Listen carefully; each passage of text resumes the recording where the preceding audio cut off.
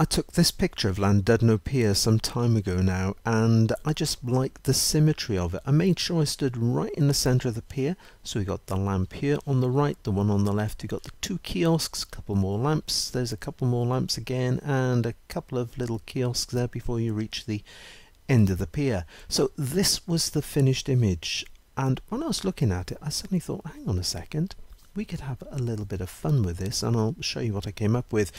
We're going to start by coming over to the layers panel. We're going to duplicate the background layer, so I'm going to use Command J, Control J, that's Command J, Control J to duplicate the background layer. Next, we're going to reduce layer 1 down in size, and we're going to reduce it down in size using Image, Transform, Free Transform, Command T, Control T is the shortcut. That has now put the transform tool around the outside of the image, but we're not going to touch it. Instead, we're going to go down to the tool options. Opening tool options, you'll notice that all my grab handles have disappeared, so I'm just going to use Command 0, Control 0, so there it is. We can now see the image again with all the grab handles. The important thing with this is we're going to be using the width and the height, but make sure it's constrained proportions. In other words, when we change the width, because it's constrained, it's now going to change the height as well. Bring your cursor, click inside this window. You'll notice the way it's now highlighted. Using the up and the down arrow, if I use the up arrow, we can make the image bigger. If I use the down arrow, we're making that percentage amount smaller. We're reducing it down in size. So I'm going to take it down to 80. Let's take a look at 80, which is there. No, let's take it further. Let's go to 75. I like the way 75 is looking. Now I want to drop it down, so I want to realign these handrails here. Now just click outside. You'll notice the way it's no longer highlighted. I'm not going to click down and move it around, because if I start moving it around I'm going to get it out of proportions. But instead we can still use the up and the down arrow. So using the down arrow this time, we're going to nudge it down into this sort of area here, just waiting for those handrails to line up, perhaps a little bit more. A little bit more again, no, up a bit. Right, pressing Enter or Return to apply that transform tool. Right, guess what we're going to do next? Yes, Command J, Control J. We have duplicated that layer 1, so we've now got layer 1 copy. Command T, Control T for the transform tool. Remember the amount we used? It was, yes, 75. So we're going to put in 75 straight away. Click outside that window using the downward facing arrow. We can now nudge it down into position, something like that there. Double pressing Enter or Return using Command J, Control J. We have now duplicated the layer again. Command T, Control T, and let's just swipe across. Let's put in 75. You'll notice 75 goes to the height as well. Clicking down, let's just nudge this down into that area, something like this. Double clicking. Command J, Control J, Command T, Control T, swiping across, putting in 75, clicking outside that window, just dropping it down into position like this would be pretty good, pressing Enter or Return to apply it. Right, bringing my cursor up, I've got the hand tool, so I'm going to press Command or Control. Let's zoom in a little bit so we can see exactly what's happening. I'm going to use Command J, Control J, we're going to use Command T, Control T, there's the transform tool. Just going to swipe across this and put in that number of 75, clicking outside that window, using the downward facing arrow to put us into position here. And let's do one more, Command J, Control J, and Command T or Control T with the transform tool, swiping across. We're going to put in that number, which is 75, and just using that downward facing arrow. Now I've deliberately made this mistake. I didn't click outside the window. As I'm using the downward facing arrow, I'm making it smaller still, so let's just bring it back until we get to 75. Now I'm going to click outside the window. That was the reason for deliberately making that mistake, so I can show you what happens should you not make sure that you click outside. Okay, right, and just double clicking to apply. Looking pretty good so far. I've got the hand tool selected, so we can just press down. Let's come to the end here and just take a look at this. Yeah, I think it needs a little bit of realigning, so let's pick up the move tool. Now with the move tool, make sure that you've got auto select ticked, so make sure this is ticked. Let's drop this down out of the way. Right, let's take a look at this one. Because I've got auto select, as soon as I click on this layer, notice the way it goes straight to layer 1.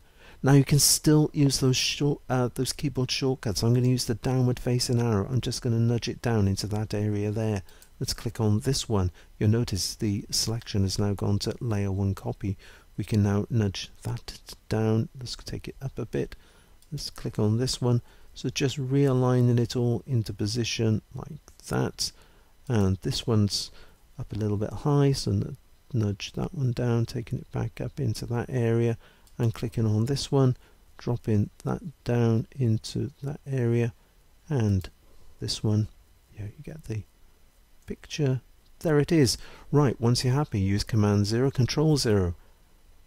That's the story so far. Now talk of symmetry, now talk about the end of the pier. I just love the way this works, the way the lamps all line up here, the way we got these two little kiosks, even the sky is coming in rather nicely. Something else you might like to try, click on layer 1.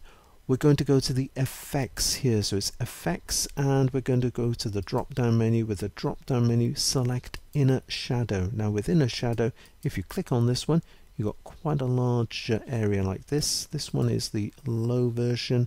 You've got with noise, you've got with ridges and all sorts of various bits and pieces. No thank you. Let's come back to that one there. Taking a look at that. No, let's go to low. So I'm going to click on the low. Coming up to the little gear cog. Now with this, you can see it's got the angle at being 30%. Swiping across, I'm going to put in 90. So that's now taking us 90, so the angle of the light is coming straight through. Yes, that looks pretty good like that. You can see it on the top.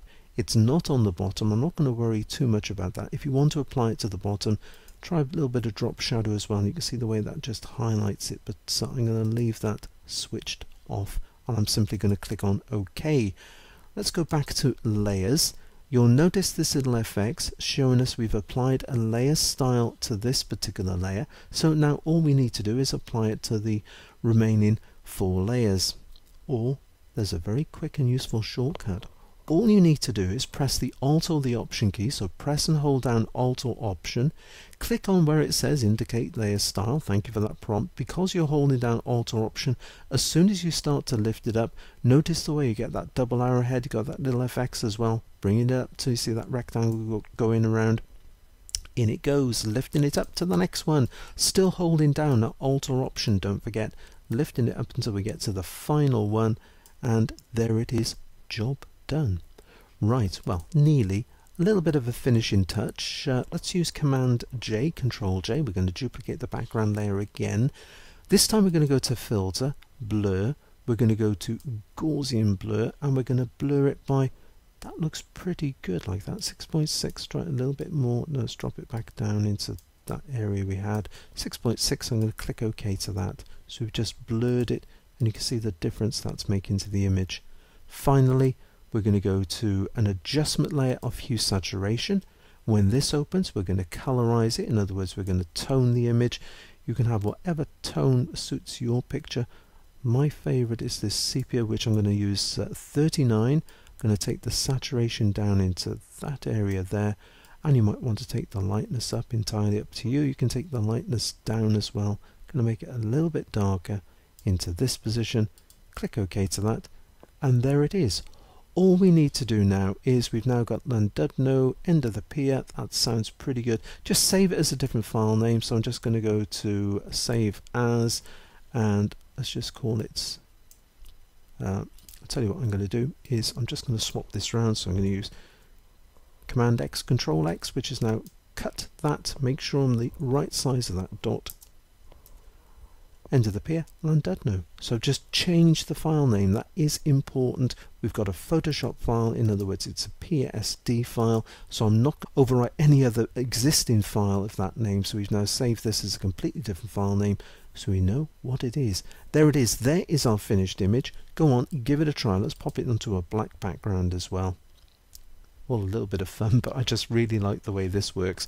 I hope you've enjoyed the video, but until the next time, it is happy imaging, and take care.